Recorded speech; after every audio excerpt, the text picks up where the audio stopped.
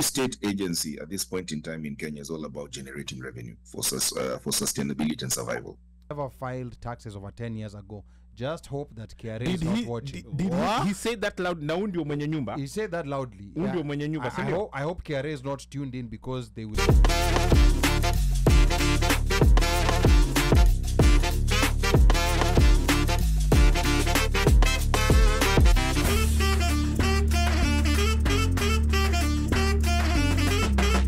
Currently in the US, what exactly brought you to the US? How long have you been around? Thank you, guys. I got into the US on the 22nd of May.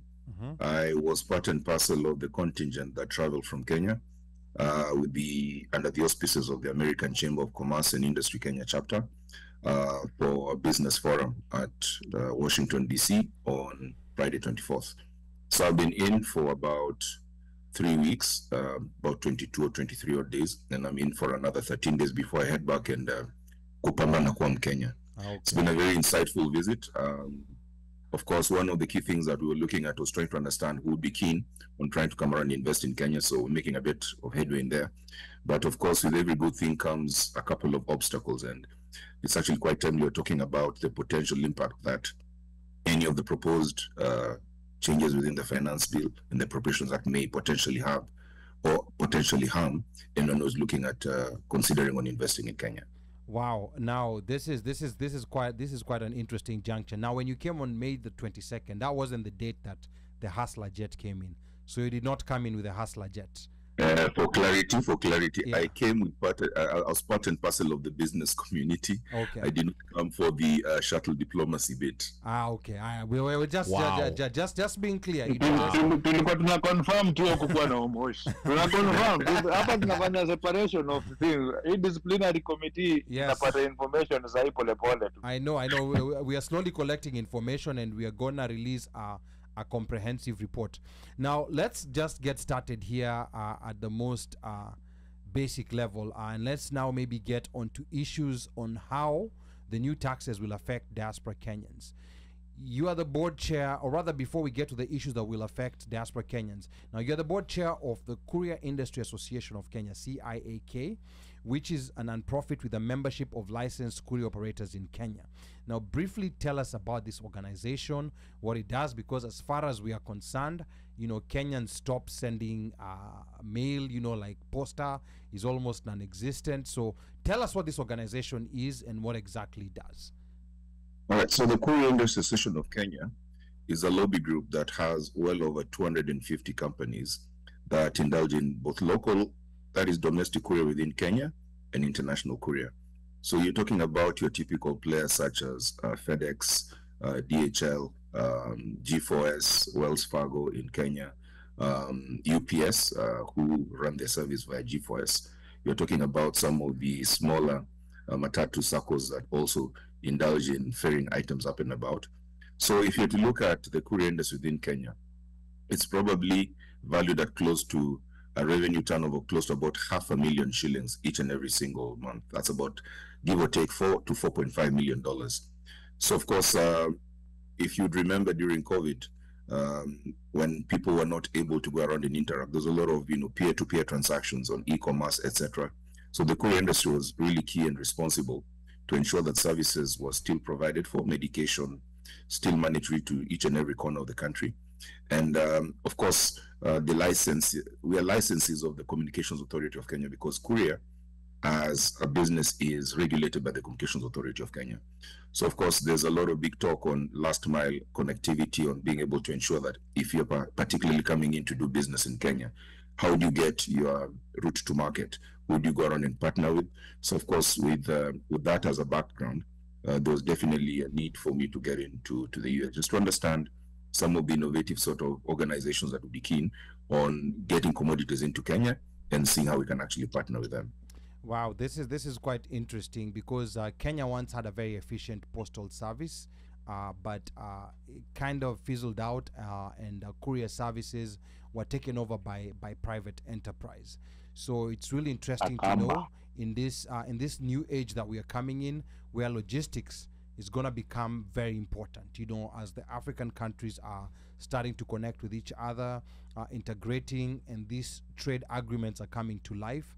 Logistics in how goods move from one point to another within a country and outside a country is going to be very important. So I think we're going to get you another day, you know, like in here to specifically talk about, you know, like logistics and courier services in Kenya, because it's one very complicated thing. Whenever I want to send something somewhere, I tend to find that I kind of need, you know, like someone who knows how to send parcels. You know, like if you want to send a parcel from Nairobi to Mombasa, or maybe Nairobi to Kisumu, or Tahamid. yeah. Easy coach. So yeah, so those are the things that, and then, you know, most people here are very Americanized.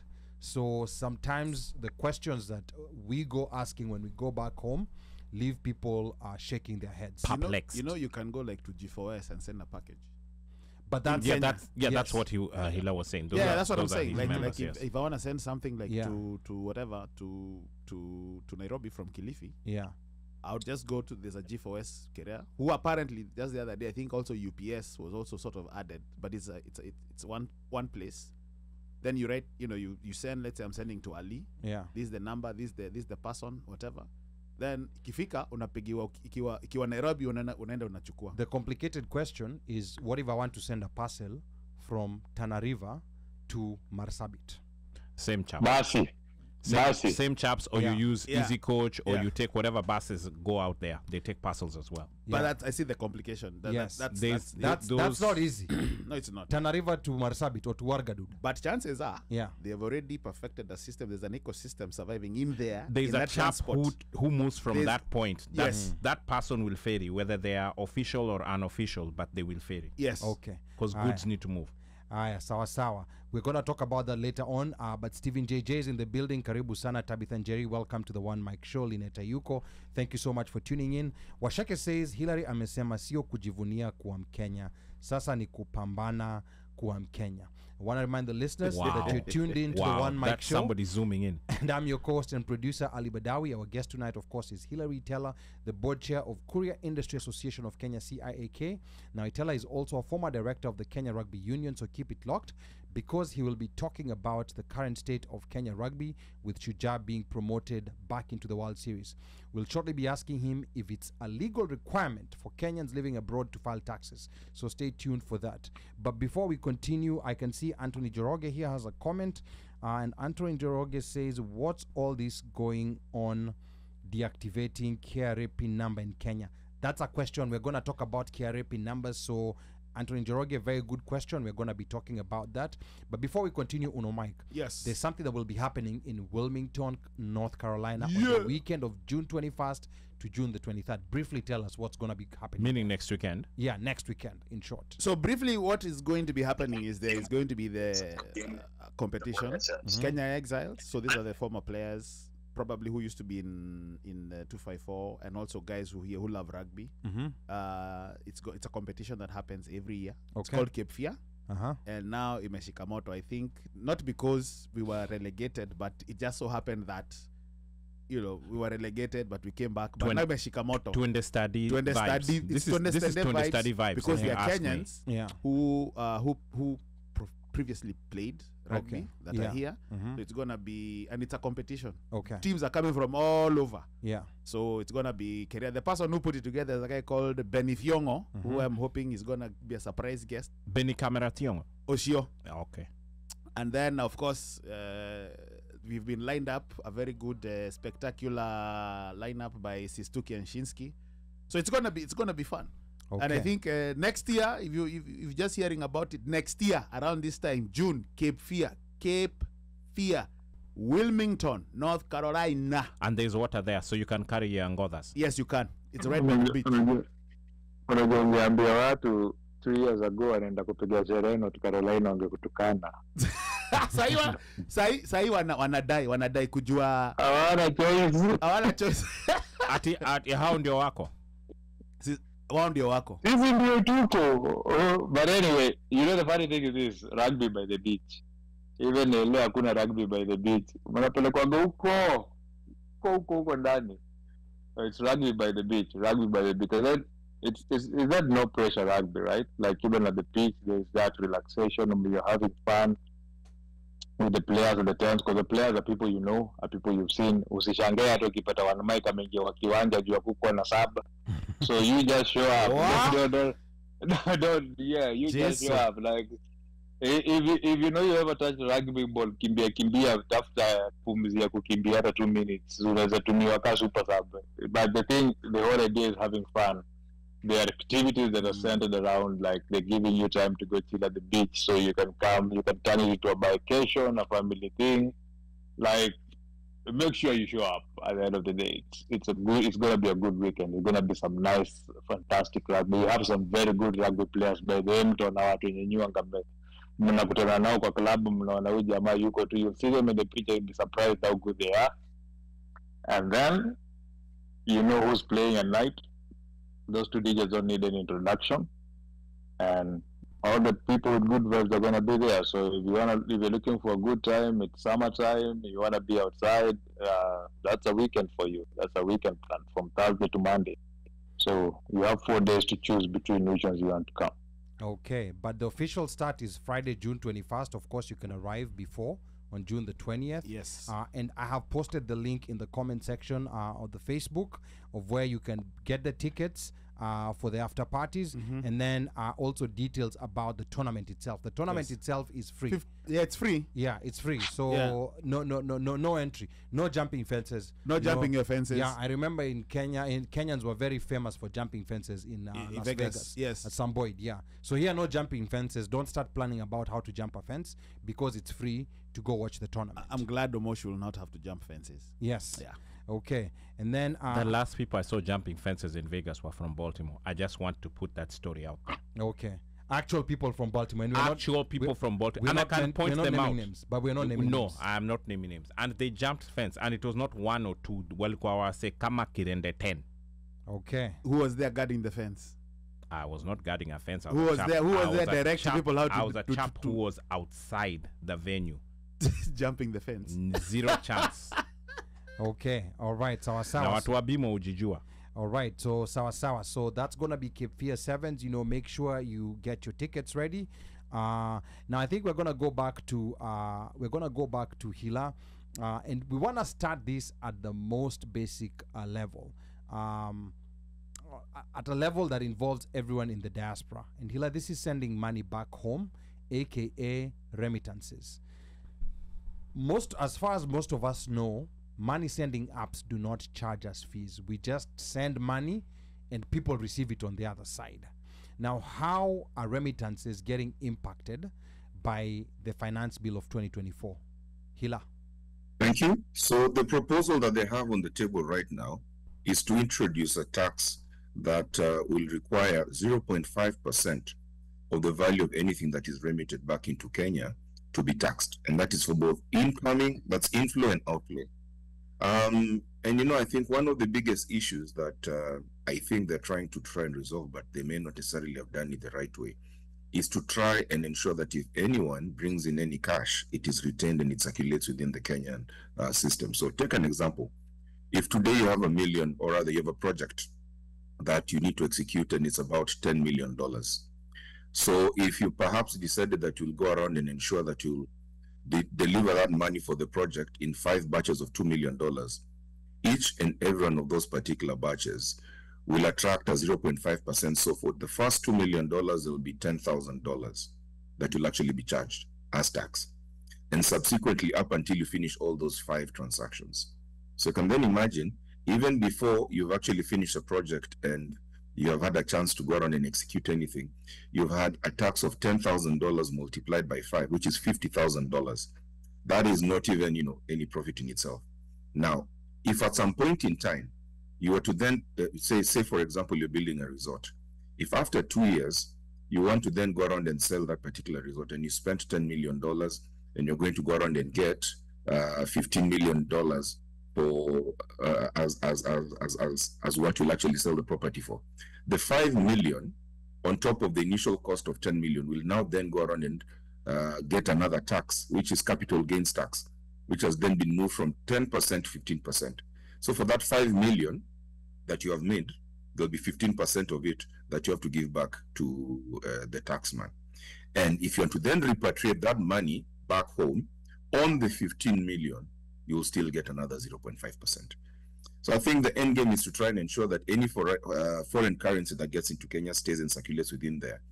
Is it necessarily the right thing to do? Of course, we've been struggling, particularly in the last 12 months, with a runaway dollar really devaluing the Kenyan shillings. But the one thing that this particular proposal risks is just it contravenes a free market enterprise, because I should have the freedom to put in my $1 million today. If I don't think it's not working in for me, I need to take it to Uganda or South Africa, etc. The end game is to actually make it punitive or painful for someone to consider repatriating money out once it's already coming. So as it comes in, 0.5%. As it comes out, 0.5%.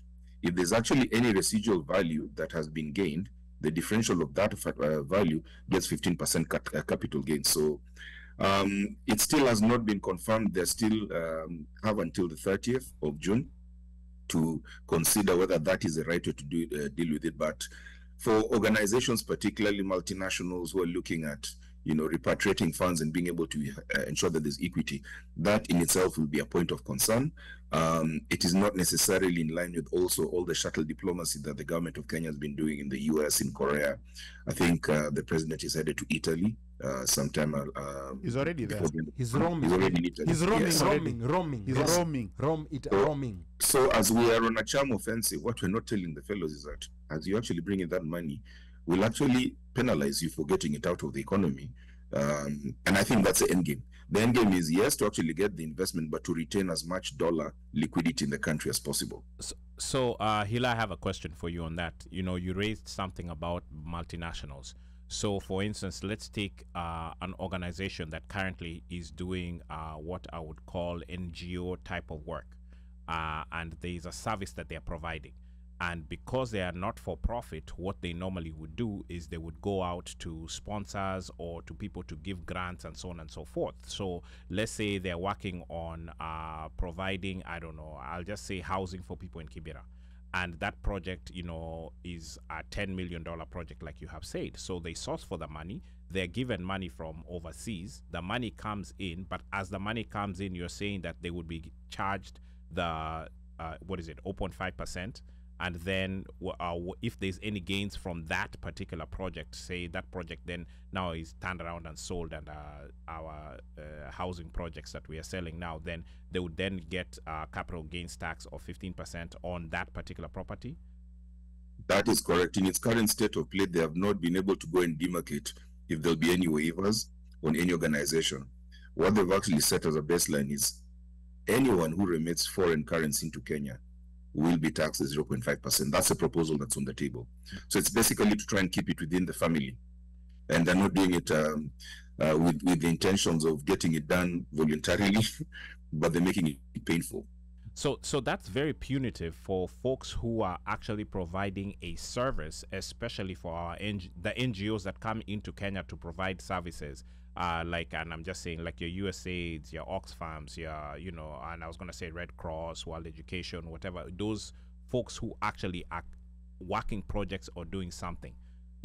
It seems like you're pushing these guys out, or they would need to find a different way to channel their money in, maybe work via TZ or something. So I know for a fact most of the international aid agencies, particularly the ones linked to governments, would have the disbursements of the funds in the operating countries. So say, for example, USAID. USAID is an appendage of the US government. Correct. For all the projects that they have in Kenya, they have an office in here. So the money will actually be sent in from the US to the USAID office and then disbursed in Kenya. Now, whether each and every particular disbursement, including any disbursement that is done from one sovereign country to the other, will attract that 0.5%, the jury is still out there. But as it stands right now, anything that is not Kenya shillings coming in will attract 0.5% in the current proposal. So sisi watu wa diaspora tukae tu ngumu na pesa zetu basically. Ama mwanza kubeba pesa kwa rucksacks. You get back into the 80s. That's what's gonna start happening. Like there's actually a couple of people who've been telling me that that's what they're gonna start doing. Like when someone is going, chukua 1,000, pelekea mama yangu. chukua hii 500 pelekea fulani, or chukua hii 1000 nenda ukadeposit kwa account yangu, because when it's in the country as cash, then you can do it. And of course you already know it's illegal to, I think you have to declare if you're traveling with more than $10,000. You have to declare, yes. Yeah, you have to declare. So I think it's important for people to know that. For those is the 10,000 the US or the 10,000 is Kenya? No, the 10,000 is the US. I don't know about getting into Kenya, but $10,000 is the US. If you're exiting the any US airport with more than $10,000 in cash, yes, you need to declare. So I think that's important for people to note. Man, that so am I to assume as well that if we are sending money via our these money wallets or e-wallets, which are basically coming across because it's originating as a dollar, but then it ingears, so is that going to be taxed? Yes, yes, because I think what people don't realize about this money sending services, they tell you that it's free. That's what they say. They do a rate. But here's the thing. There's a differential between the actual rate and the rate at which they're giving it to you. So this rate now, it's going to become bigger. If it was 3 shillings, it's going to become 5 shillings. I just did, like some calculations. Like maybe if it cost you, let's say, 750 to send 100K, I'm just saying, for example, it might now cost you 770 to send the same 100K.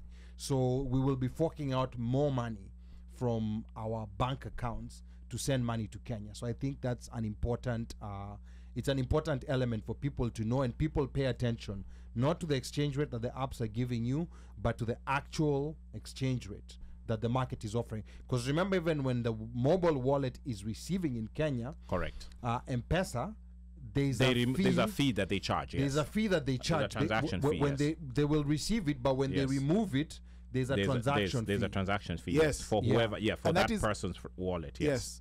I mean, it. So technically, what the proposal was is, if I send Ali money, me I'm hit. Correct. Yeah. Ali ikimfikia akienda kutoa, is hit. And a hit. So, yes. So there's an increment. But he's being hit twice. He's being hit for tax as well as the rate for that is Safcom, the proposal, because this is what's going to happen. Initially it was let's say 15% initially.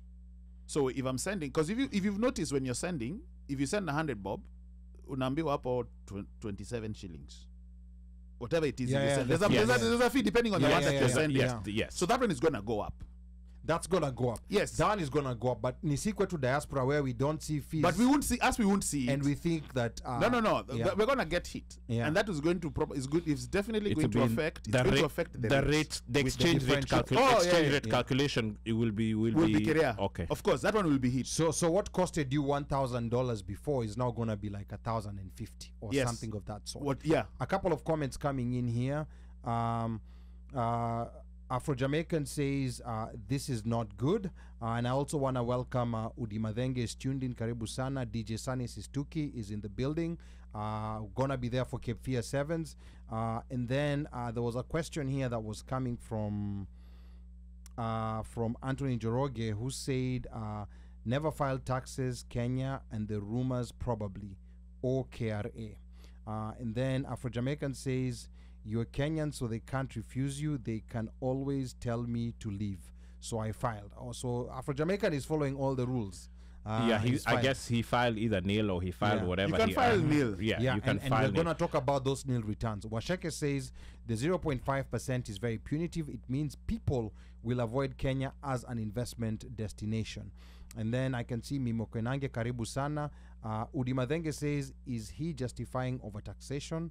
Udimadhenge, tell us who he is. Are you talking about? He is the Hillary who brought the news. Okay. And then Washeke says there are better ways to entice investors to keep their money in Kenya than what the government is proposing. Afro-Jamaican says, if I send shillings, it's not taxed. I think we established that differential is where the money transfer service is paying the fee, but they're taking it away from that difference. That is wrong. That is wrong. Ali, because the tax is also going to affect when they come to money services, they're just not taxing the foreign exchange that's coming in. The tax is going to affect bank payments in Kenya. So basically, those people who used to go, like I would tell you that going to Kenya while you swap your card is the cheapest way for you to use your money. You get the best value for your dollar. But now the thing, because Kenyan vendors don't charge you any fees, they don't put the fees on the customers, it's them who take those fees. It's going to get to a point now with this new tax whereby they're going to have to tax because others will be going on losses. They'll be paying for too much help with that. So, and then another thing is also M-Pesa charges in Kenya are going to get taxed. So that service is going to get expensive. The fee is going to get higher. Yes. So it's not just affecting people who are sending dollars, but I think that if you go with Kenyan money and you send shillings, it's cheaper. All in all, is electronic money transfer in Kenya is going to get expensive. Okay, yeah. And then Indefatigable, asante sana Mika for that correction. And then Indefatigable and Jerry says Kenya requires you to declare anything above $5,000. And then Anton Njoroge says, okay, this bottom-up manifesto turning into an ugly thing. Washeke is telling Afro-Jamaican it's still taxed because money transfer via M-Pesa, even within Kenya, is going to be taxed. And then Udi says those clowns are stealing. How come we don't pay for cash app fees? And then I can see Udi says there, file taxes, file nil. We're going to be talking about that. And then Udi further says, I have noticed the tax has already been applied. Check your Kenyan bank statement. It's being done undercover. Yes, I mean those excise fees, I've always been seeing them, you know, like in my Kenyan bank statement. So now coming back here to the US, Uno Mike. Yeah. While we're planning for this episode, you asked me a question that got me thinking regarding the correlation between taxes in Kenya and people in the diaspora. Because the only taxes we worried about previously in the diaspora for a long time were IRS taxes. Yes. No one ever used to talk about Kenyan taxes. But now it's become a topic of conversation. When you talk to people maybe like in Baltimore, what's the understanding about paying taxes to Kenya while living here? Do people are people getting it that now they're supposed to be paying taxes? I'll say this. The people that I know who own property or who have got a building or their rental apartments or whatever, they are getting notices. They've been getting notices. Where? Yes. I'm talking about somebody who is here. I know somebody who had to fly to Kenya because you receive a letter from KRA. Because what these guys do, they come, they're like, they talk to soldier. They talk to soldier or they talk to somebody. They be like, so low tech. Yeah, they just come in and they say kuna nyumba zime nini hapa. Yeah. And then you say yes. Okay, ni gani? Na okay, na mwenye yuko wapi? Huyo yuko ngambo. There are people who have received letters and then you're being told you cannot own a house without a pin. Having they don't need to go to soldiers. Yeah, like in Kenya, if you buy a house, your details are there. But what I'm trying to say here, Mika, is how would they know some of that information? They would have to they'd have to do the drive-by. Almost uko na nyumba Kenya. Correct. Yeah, no, but then what I'm trying to say is that how do they know that I'm living there or not? So there are various ways they can go and get that information. Remember, even before you did the construction, you needed to get a couple of permits and you filed in your document, either via company with its PIN or as an individual with the PIN. Correct. So the low-hanging fruit is to go to the lands office or the fellows who give the county approvals and just get that data and try and confirm if any of those particular properties have been occupied, and if they have been occupied, whether it's the owner who's in it or someone who's renting it. And after that, it just becomes a snowball effect. Each and every 6 months, I think KRA has been getting close to about between 500 and 700 enforcement officers who are now being taken to the military camps for paramilitary training, because there's been some very nasty incidents that have happened in the last couple of years. When they go around and ask for fellows to pay up taxes, some of them have lost their lives in that line of duty. So then they're going paramilitary duty. And late last year, it was actually quite interesting. In November, I had traveled out of the country. So my younger brother was at my farm in Busia. The enforcement officers came in through and they said, fine, what is the land holding in here? He gave the acreage. Who owns the land? It's my brother. What does he do? So they could see a couple of avocado trees in there, close to about 300 of them. And, they could see a couple of cows, etc. So they asked for an entire inventory. So if you say you've got 4 cows, they'll write it down. And they'll assume that if only 50% of your cows give you at least 10 liters of milk in a day, that's 10 liters multiplied by 30 days. That is 300 liters. A liter is 50 shillings. That's 15,000 shillings. They'll anticipate that. At the point in time that will affect some of these requirements of taxing farmers with the e-teams, we'll expect at the very least that this guy will be earning 15,000 from the milk. And as such, 16% of that should be at least 1,300, 1,400, and so on and so forth. At the point in time, his avocados go around and start fruiting. Each and every tree will give X amount. So they place that as estimates. Like they've gone very aggressive on even trying to actually understand how to move on through. And I'm talking about a farm in the village in Busia, not in Busia town, like deep in the village. So trust me, they've got enough enforcement officers whose only work is to go around and collect the data and also follow through on the payment.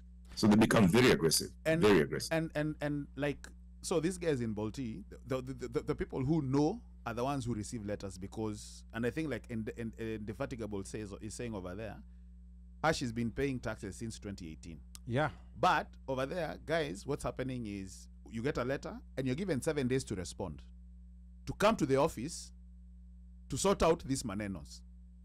And then you're told your tax bill or whatever because they count. So it's like they backdate. They go backwards, yes. They go backwards from when they can say, so from 2019 to 2022 or 2023, and you've got 5 KRA, so you're liable to pay tax of, let's say, 300,000 Kenya shillings. So it's up to you to now come back and prove them wrong. And prove them wrong. Yeah. The burden of proof is on you. Yes. Okay. Now ukicheza, walipe tu somebody. Yeah, ulipe tu. So that's what I'm saying. So like, so what's happening is those are the people who know who are in the know. Who are in the know. There are people who just don't know that you need to have a PIN. Now here's my question here when we talk about PIN numbers, because now there's a couple of things that have been mentioned. PIN, e-teams, and a lot of people in diaspora, we sitting here may know what those are. Yes. But I think I want him to talk about those because a lot of people do not understand what these things are. And Hila, on your kit, your e-teams and PIN, first of all, we want to know, is filing taxes a requirement for all Kenyans, including those who live abroad and have never worked in Kenya, do not own any property in Kenya? Is it a legal requirement for everyone to file taxes? Meaning even kids who are born here, but now with dual citizenship, they have a Kenyan passport. Are all these people required to file for taxes? Hila. So the answer is in the affirmative. One of the key things is once you already obtain a national ID, even if you're in university, you're required to get a PIN because it's a one document that will even enable you to open an account when in college, etc., etc. Yeah. Now, if you are not employed and you don't have any business, at the time of filing, you should be able to go around and file in nil returns. If you do not file by the 30th of June each and every single year, there'll be a fine. I think the number is a ballpark number of about 15,000 because they say, I mean, if you really don't have any income, why would you want to avoid filing in the first place? Just file and say that there was zero. If you do not file, then the assumption is that you're trying to evade the system. And you could actually be out of the country for about 3 or 4 years. But the moment you come back in and they ask you to go around and you're looking at opening a bank account, remember, we've been there for 5 years. So there's been 15,000 accruing interest. 75. Multiply that by 5. That's 75,000 plus interest. It'll probably be about 110,000. You'll open your account. The moment your account is open, because they'll have actually placed some of those particular pins on a watch list, the moment you do your first transaction into that account, they will lock it. Then they'll tell you, please come and visit us to one of our KRA offices. We have a discussion. So they'll ask you, so we've been there for 5 years. You've now deposited 200,000 shillings. You can't access it. Let us understand what happened. So at that time, you could negotiate. You could genuinely have not been in the country. You're paying tax in a different place. They'll ask you to go around and confirm onto that, and then you can negotiate on what the penalty will be. But the bottom line of the point I'm trying to make is that you need to file every 30th of June. Yes. By the 30th of June. By the 30th of June. You file nil. So this Yes. this includes kids who are born No, in no, the no, US. no, no. If you're 18 and over. Yeah. Yes. But Yes, I'm yes, saying kids who are yes. born in the US And you have dual who are citizenship. 18 Yes. and over Yes. have Yes. dual citizenship. Yes. So, Yes. so I think this is very critical because a lot of people, 90% of the people who've been living here for 20, 25 years, they don't know. So you've not been filing taxes. So I think the moment they get a hold of you is multiplying whatever they think you owe, or those penalties, they multiply them by 20 or by 25. So let's say like if you owe, let's say they estimate that your penalties are, I don't know how much, let's say like 10,000 shillings every year. Multiply that by 25, that is 250,000 shillings. Yes. But And you yes, Mika.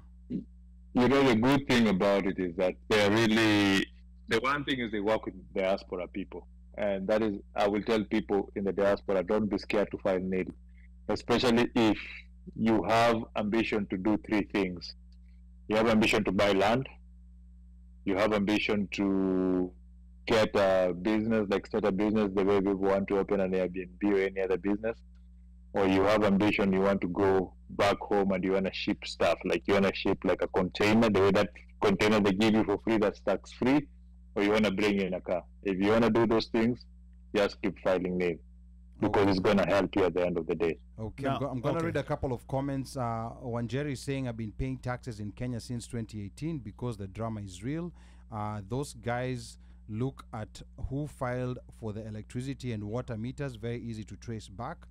Tabitha Njeri is saying, whoa, she's surprised. Tabitha, have you filed your taxes? Where, Bana? Why are you picking on Tabitha, Bana? Now, I hope KRA is not tuned in, because shortly you'll see KRA joined. But there are very many Tabitha Jerry's. Shortly you'll see KRA joined. And then Udi says, nice point, Ali, you need to file returns.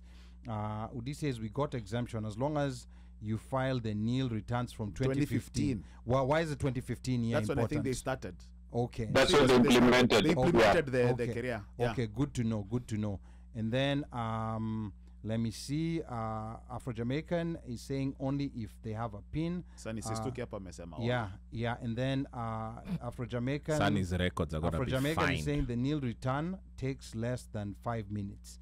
Washake is saying KRA is watching, and Sistuki alikuwa anasema hapa Omosh amepatikana, memtoa Atlanta.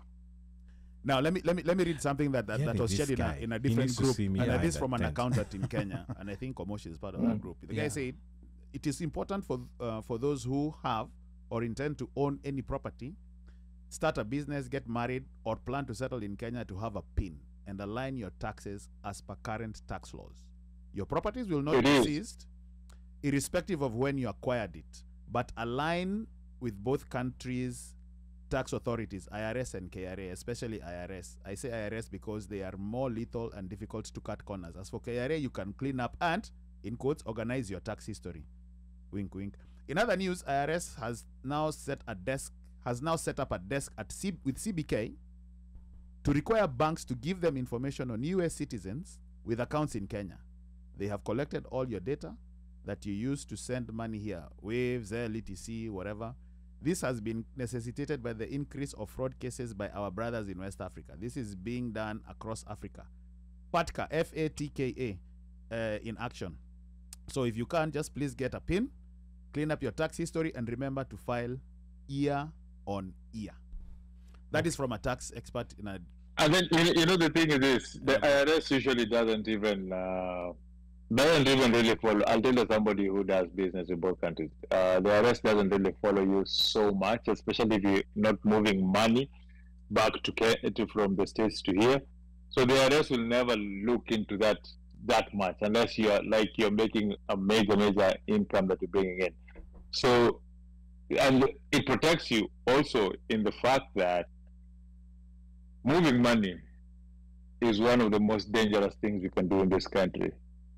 And I can be your relative back home and I ask you for money, unitumie, unani support. And maybe I'm radicalized by some groups out there. And if you don't have a money trail that shows you're supporting that person, you're just sending money, you can easily be gotten with charges of funding a terrorist organization. So that paper trail is also safe for you.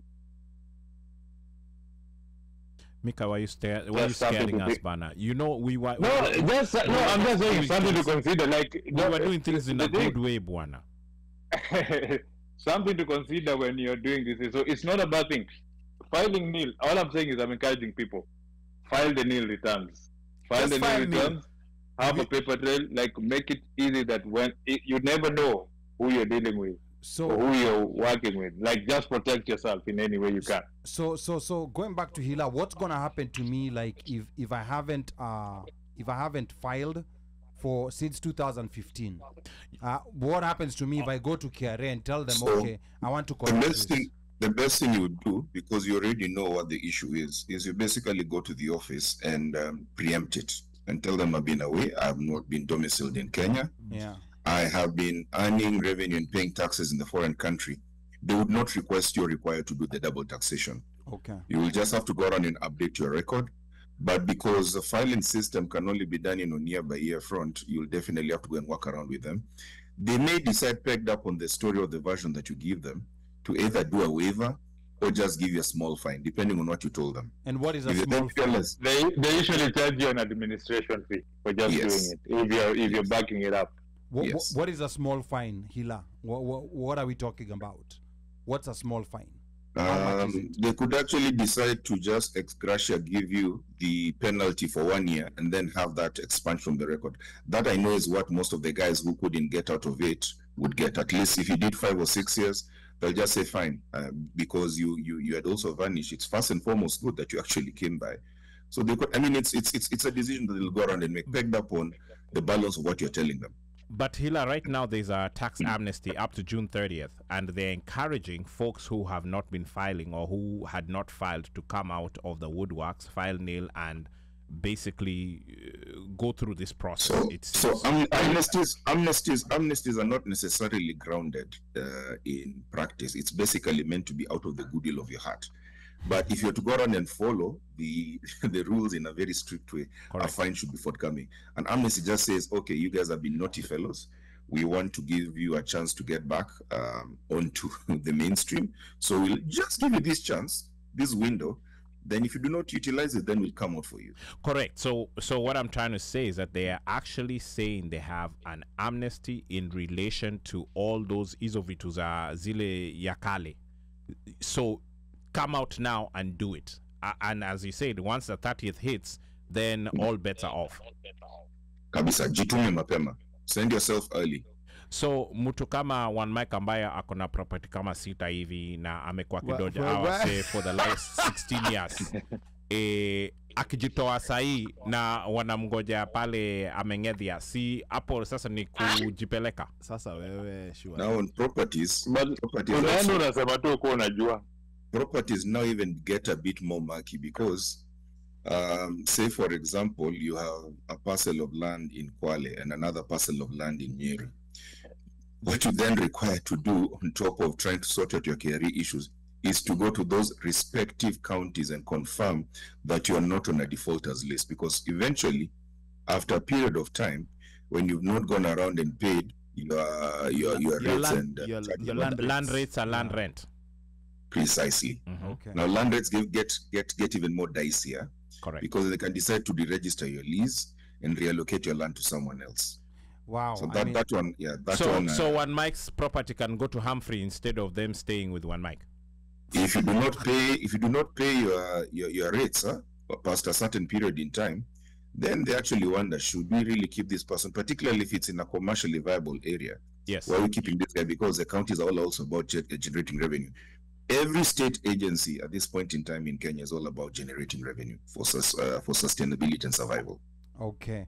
All right. Now, here's my other question. A couple of comments here I want to read, but before I read the questions, you mentioned something called e-teams, which is something that we hear constantly in the media. What exactly is e-teams?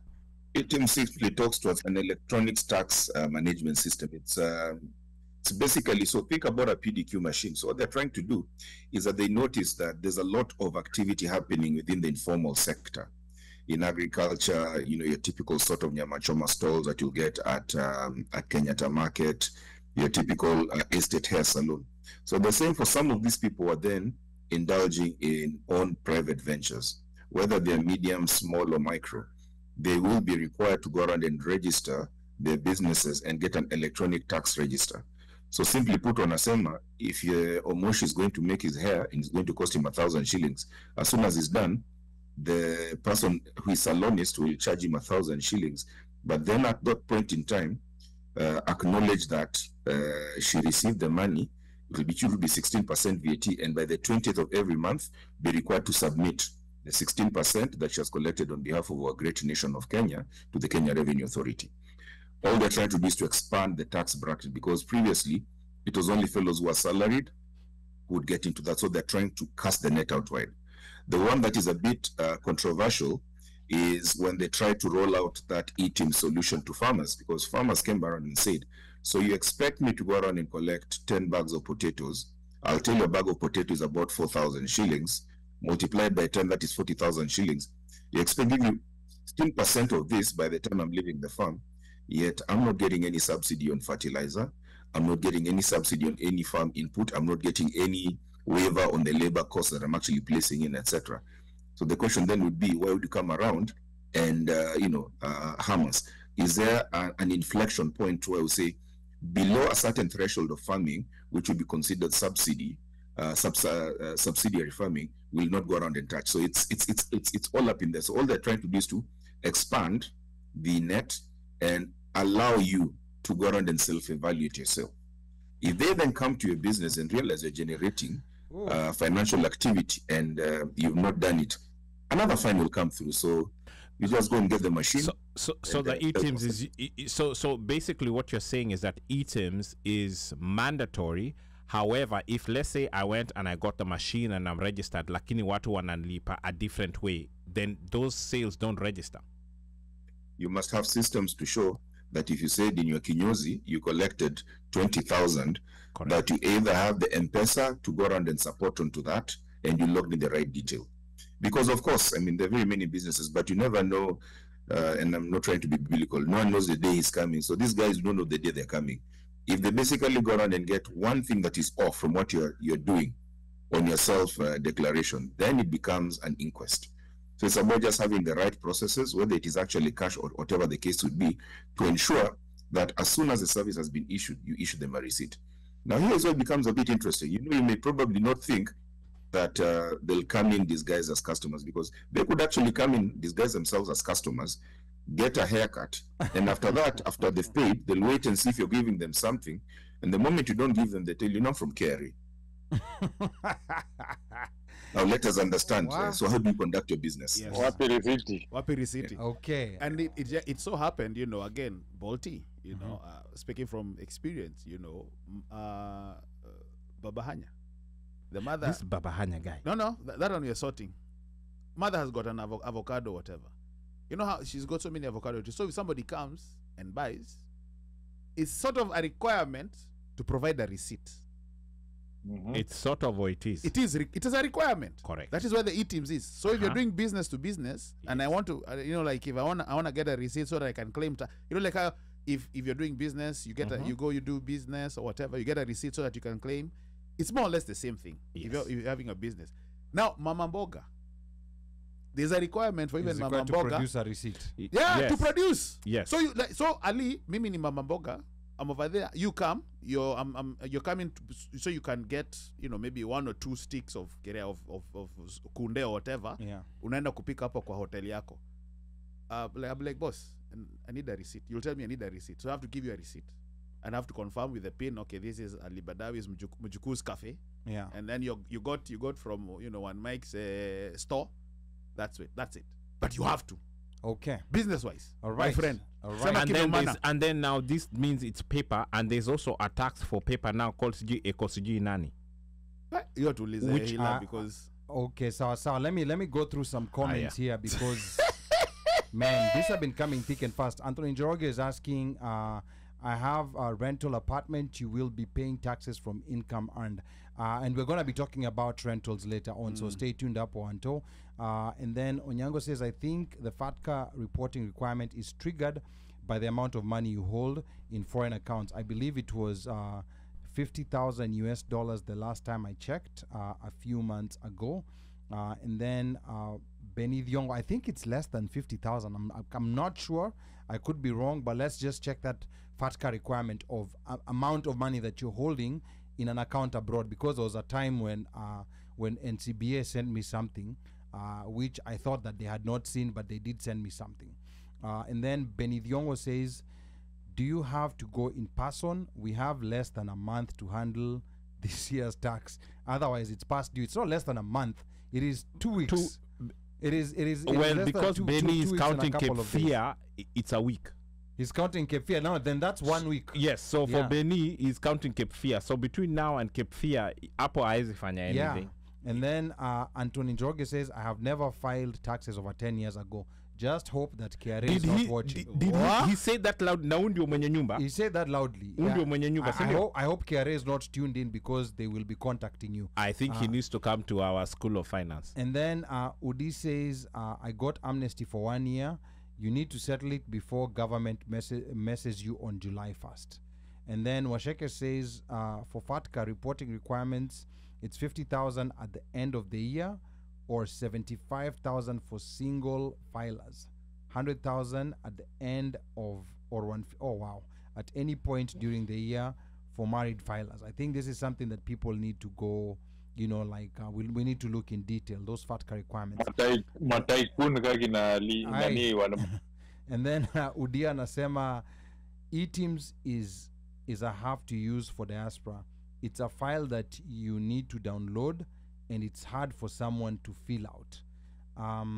Afro-Jamaican says, use Odo as a POS, it's free.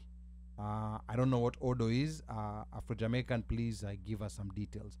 And then Luis Muya. It's a CRM, or a way you can actually manage your business. Oh, okay, a CRM. Okay, yeah. All right. And then Tabitha Njeri here is saying, this is all mind-blowing. The guest is very informative too. By the way, he's from the Congress of Highly Advanced National Entertainment Zone, aka Changes. But anyway, that's a story for another day. I want to remind the listeners that you tuned into the One Mic Show. I'm your co-host Ali Badawi, and our guest tonight is Hilary Itela from the Lenana School. He's the board chair of the Courier Industry Association of Kenya, CIAK. Now, Itela is also a former director of the Kenya Rugby Union, so keep it locked, because we'll be talking about the current state of Kenya Rugby, with Shujaa being promoted back to the World Series. We'll shortly be asking if it's worth investing in Kenya with all these new taxes. Now, this is talking about diasporans. But before we continue, Uno Mike, there's something big happening in Wilmington, North Carolina on the weekend of June 21st to 23rd. And also reminding the listeners, the number to call is 202-683 4570. Press *5 to speak. I know there's a couple of people who are going to be going to North Carolina next weekend who want to call. The number again, 202-683-4570. Press *5 to speak. But Uno Mike, tell us for a minute what's going to be happening in NC. So we're going to be having a tournament called Cape Fear that has been going on for about 50 years. I didn't even know that myself. I'm shocked. 50 years, yeah. Apparently.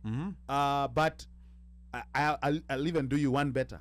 I am trying to get the organizer on the line. Okay. He'll tell us more. 202-683-4570. Yes. How do you take disrespect like that? Disrespect? Oh. Relax.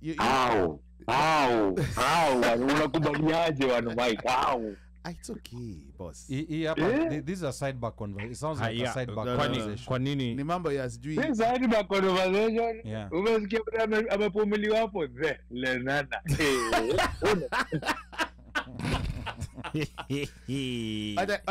Yani Mika amekuja na ubaya. I mean, see the colors. He's even dressed in maroon. Hii hapa unaona na hii ni Tabitha amesema. Mika. There were no brown envelopes. It's okay. There was no solicitation. Tuko na guest hapa, so hatutaki kufanya madhogodhanio, so I have to, ingekuwa mimi najua unge nini you not have so we're Benny Thiongo. So anyway, Cape Fear next week has been going on, will be going on.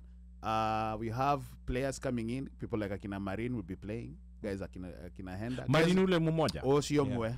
He's not going to be wearing Former a thing on Kenyans. his head. So how many bless Kenyan people. teams? How many Kenyan So there are teams two. gonna There's be? there's There's the an A main and a guy. B. Yeah. There's an A and a B. The B is now for the wazers, the guys who used to B play. sasa Or the legends. The legends. Yeah. Akina Kina Marin, sisi hapa. Ahenda, Mika, Waliovuma. Waliovuma. Eh. Lakini sasa ni ile sasa ni sasa ile akina Mika is gonna play by the way. Akina mimi nimepromise a good 2 minutes on the wing. Wagura, Mhm. even Benny himself. Wagura, the Lenana school. Is But Misha? anyway, yeah. Misha will be playing. Mhm. Saints guy. Maybe this is something. Ama ulikuwa Strath, sorry. So They no pia Dennis Wesonga. Easy double. I don't know if Easy Dabo is playing, but the other guys even there. Okay. Akina Leslie probably will be there. I'm not sure. Okay. But we'll just find guys over there. Okay, But and will there be like any sherehe happening? oh, there'll be sherehe with the one and only Sunny Sistuki and DJ Shinsky. Okay. You mean double S? Those ones. Okay. And that's gonna be next week, Mr. Good Vibes. from Friday, June So, 21st. Actually, from Thursday. So Thursday ni Karibu Night. Karibu night. Unakuja ukiingia. Unakuja. Friday Sato, and then games Hanyebis, and then final Sunday. Then guys can go to the beach, and there's gonna be after party. Okay, Yes. I pin the details. You know, Yes. for those who wanna Get get in tickets. there. The and- games are free. No kuruka fence. Yeah. Yeah. So Benny Thiongo, prepare yourself because So- when we delve into Cape Fear and rugby and KRA and Shuja, oh sorry, did I say KRA? I'm traumatized. Cape Fear KRU. and KRU and Yeah. whatever, Mhm. you're gonna jitayarisha please. Yeah, the number is 202-683-4570. press star 5 to Press speak, star 5 to but speak. be on standby. Yes, and you can also call, like to contribute on this conversation about taxes Yes, yeah. that we're having Yes. with Benny Hila. doesn't pay taxes. Yes. Oh, and I think I don't know. His hand is up, so I don't know whether we should take him. Or we You should can no, not. take- no, you- I think You can take the call. Let's I mean, take the call. Let's take the call. If it's call, let's take the call. Yeah, I think Uno should tell us, based upon what Uno found out the last time. I think kama wewe ni clever, you carry a tent and you go with a chair Yes. and have water. Okay, all right. Yes, so- That's good information. So, uno momento, Skype over here. Let me. Benny Watrata. Okay. I mean, if it's Hold on. Okay. Did you see? Can you dial a friend, call a number? yeah, and while we're There waiting, he goes. Hey, okay, all right, go ahead. Benny. Thank you for calling the One Mic Show. Please tell us your name and where you're calling from, And your social security number. and your KRA pin. Okay, all right. think- I think Is he tumem- silent? No, maybe he's on scared mute. him. no, I think tumemwingiza baridi when you mentioned social security number and KRA pin. Akatuliza boli. Yeah. Kimshika before ingie. Yeah. Okay. And then Udia natuambia, can you guys shout out my girl on that day? She will have her Kenyan jersey on. So tell us, tag her. Tag who your girl is. His girl. Hmm? Okay. But we don't know who it is. Yeah. Tag who your girl is, Udi, so that we know who it is, and we'll shout out. Akinyadoyo karibu sana. Now, I want to go back to the tax conversation. Of course, we're going to come back to rugby later. And this, I want to now come, to Hila and also back to the panel. What are maybe some areas that diasporans are investing in Kenya generally that have tax implications? Hila, I'm going to start with you because you're in Kenya and you're seeing where diasporans are coming and throwing their money. Which sectors are you seeing diasporans investing in? Hila. All right. So the remittance from diaspora, if you look at the most recent data by the National Bureau of Statistics, says that close to about 500,000 Kenyans in diaspora remit up to 667 billion annually. 667 billion Kenyan shillings. Wow.